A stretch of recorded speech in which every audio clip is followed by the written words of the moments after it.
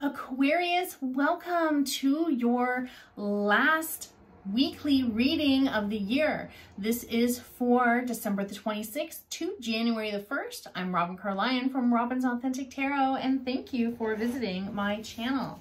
All right, so you have one card here from the Archangel Tarot. Ooh, the moon. This is beautiful. So the opportunity to improve your plans, listen to your intuition for accurate guidance. You'll face your fears and grow stronger. This moon, there is you moving into a new phase, a new doorway that you're moving through. And yes, intuitive guidance. Please listen to that intuitive guidance. That is guidance that is growing stronger and stronger inside of you. Ooh, that almost fell off the table. Our situation card. Let's look for the action card and then the outcome card. Okay, there we go. Excellent. Ooh, Queen of Swords. Love this. So this is like that very clear communication. There's no buffer words. You're being really like straight. You're being very assertive with your words. You're saying what you mean, and you aren't like really going, like I said, no fluffer words, but it's like you're just, it's like solidified. It's solidified. The words, the meaning behind it, you know what you want. You're taking that action forward. I love that. I love this queen because this queen is so forward, because that queen is so assertive.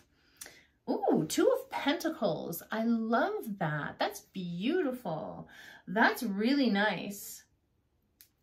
That is balance. And behind you, you have that ship that's coming in for you. This card really, for that action, is really brilliant for that foundational energy, because we're in that earth energy right now. We're in that Capricorn energy that's going to take us into the January energy. So that Capricorn, we're in the foundational energy. If there's any things that you need to like buff up in your foundation, please do so, and allow yourself to change things. Allow yourself to restructure.